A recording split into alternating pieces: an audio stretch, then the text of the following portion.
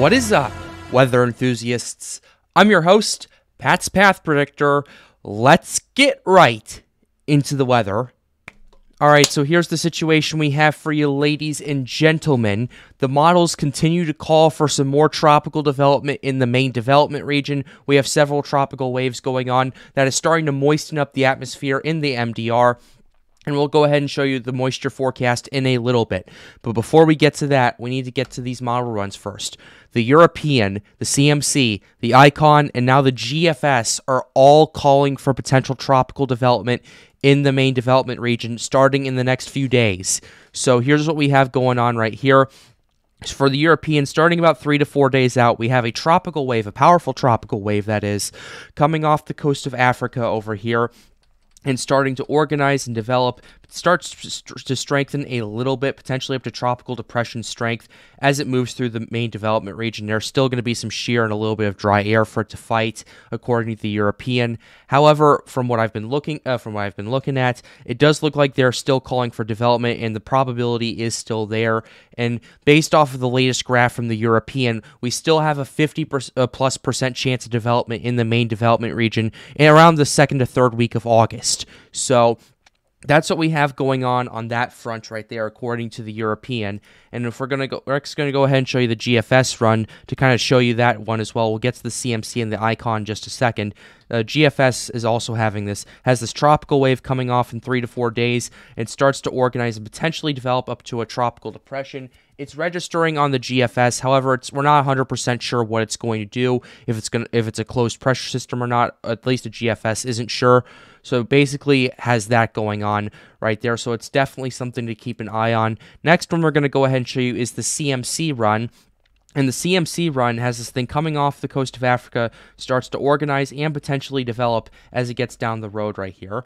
So that's what we have going on right here. And the CMC is also calling for other tropical systems to start developing in about the next week or so. So that's what we have going on right here. Here's that area of interest right there. So depending on how moist the air is, because the wind shear around that time is going to start weakening. So depending on how moist the air is and depending how much Sahara dust there is, will depend on what will happen in the main development region. Next thing we're going to go ahead and show you is the ICON run.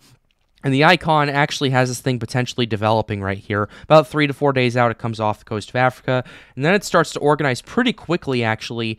And it has this thing potentially developing. This is about 7 days out from the latest ICON run. And we already have a pretty decent-sized tropical depression right here. So that's what we have going on across all of these runs right here. We're seeing more and more of these operational models calling for tropical development. And it looks to me that the hurricane season is about to start ramping up in the next week or so. So we're going to go ahead and show you what's working for and against any potential development we have going on. So here's what is easily working for it. Once again, much hotter than average global sea temperatures. A lot of areas have 28+ degrees Celsius or 82+ degree Fahrenheit from the main development region all the way to the Caribbean, all the way through much of the Atlantic right here. The 30+ degrees Celsius or the 86+ degree Fahrenheit goes through pretty much all the Gulf of Mexico, the northwestern part of the Caribbean Sea, the parts of the western Atlantic basin over here, and even parts of the main development region and the eastern Caribbean are starting to register very warm 30 degrees Celsius temperatures right here. So this is definitely something we need to keep an eye on, as these waters are much warmer than average and something we absolutely have to pay attention to as we go into the next hurricane season.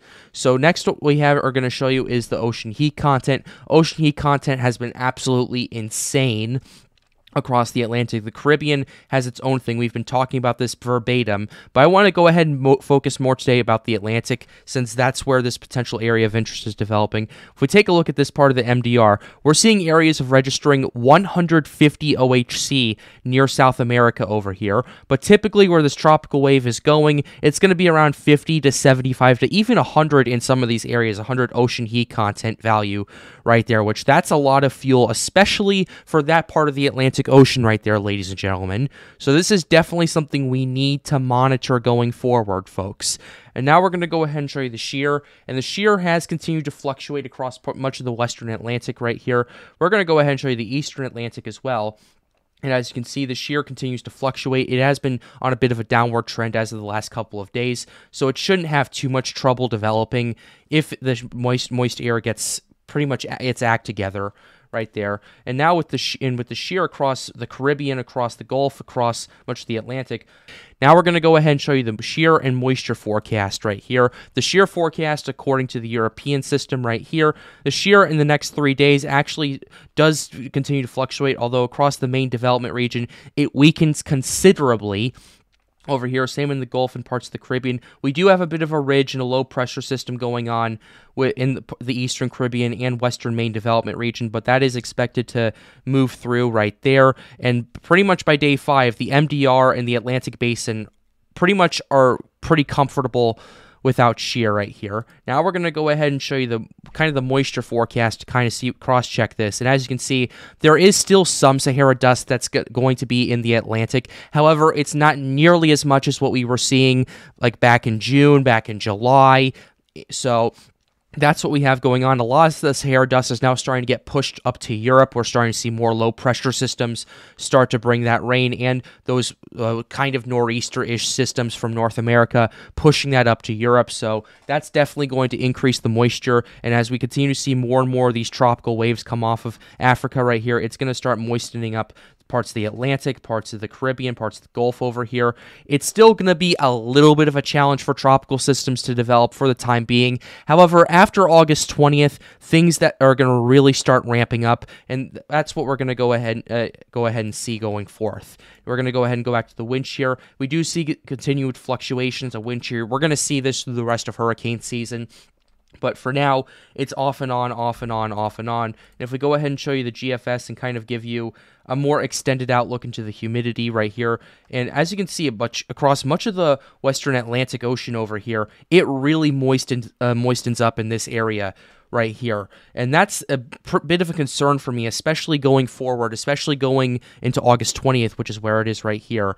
This is potentially going to have good conditions for tropical development right here, and then by the time we get to 16 days out, a lot more of the Atlantic gets moist right here. So this is something to watch right here. Now we're going to go ahead and show you some ensemble runs. We're going to show you the European and the GFS ensembles. The main focus is that tropical wave and one other that's coming off the coast of Africa in the next few days or so. And then we have this tropical wave according to the European. We have still a lot of scenarios of tropical development, of tropical storm to hurricane strength right here. This is where this wave is potentially going to develop. Now, the ensemble runs we have right here, they are not as expansive as they were in days past. However, we still have a lot of potential ensembles. They're still calling for potential development and potential hurricane strength scenarios as we go into August, late August right here. We'll go ahead and show you the GFS right here, the GFS ensemble going into this, and the GFS is kind of doing the same thing. However, it's not nearly as many ensemble runs as the European is calling, which is pretty interesting going forward. So that's definitely something to pay attention to. They're calling for more of a tropical storm to minimal hurricane scenario right here, so definitely something to pay attention to. Now we're going to go ahead and show you the GPS ensembles, and the GPS is kind of the middle of everything. The GPS does have these tropical development scenarios going on with potential tropical storm, hurricane strength, potential systems going on right here. However, for the time being, it's mainly the European that's the most dominant of them so far, and we'll have to continue to monitor the models and pay attention to your local weather forecasts, and we'll continue to update you here on the Pat's Path Predictor channel. We're going to go ahead and close the video right here. I hope you enjoyed it. Be sure to leave a like and subscribe to the channel if you are new. It helps us out, helps us make more videos like these. The goal of this channel is to get more people engaged with weather. But with that being said, have a wonderful day, guys. Stay safe.